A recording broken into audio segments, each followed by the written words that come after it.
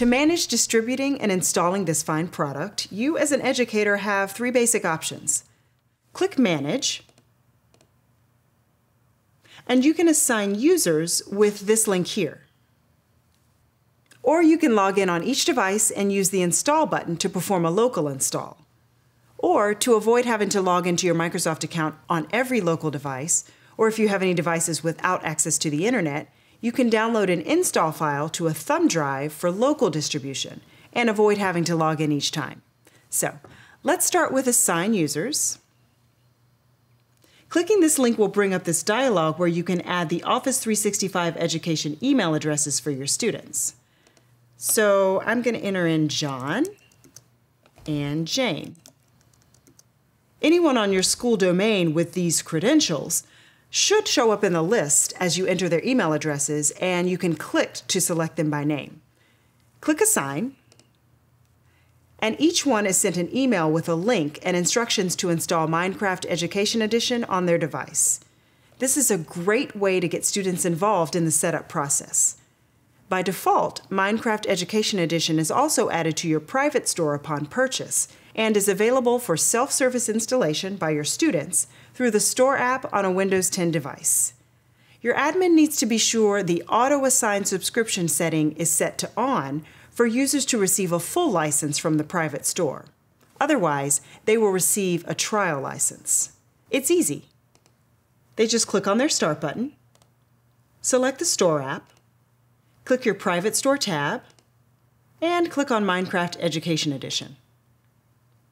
Click the Install button and they are adding Minecraft on that device. But how do you know who has been assigned a license?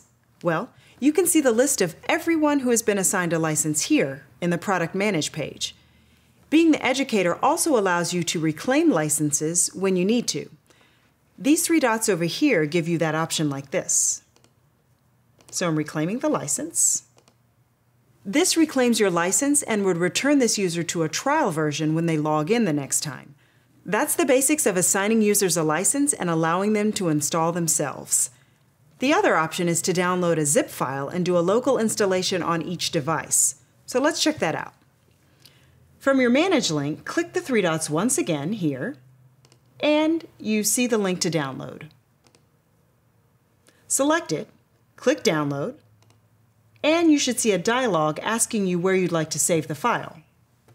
Click Save, and that should download the file to your default download folder, or click Save As if you'd like to select a specific place to download the file, like the desktop or directly onto a thumb drive.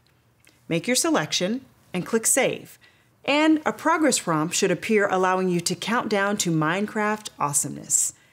Once you have the install file downloaded and unzipped, you'll also see a text file with instructions for installation on local devices. You probably have done this type of installation in the past. Double-click the installer and follow the prompts to get Minecraft Education Edition installed. Now, because the licenses correspond to each user's Office 365 Education account, even if you do local installations, your Manage page will still keep track of license assignments. So this works great on shared devices or one-to-one devices. Thanks for watching this video. We can't wait to welcome you into the Minecraft education community and see what you create with your students. If you have any more questions or need additional information, please visit education.minecraft.net to learn more. Adios!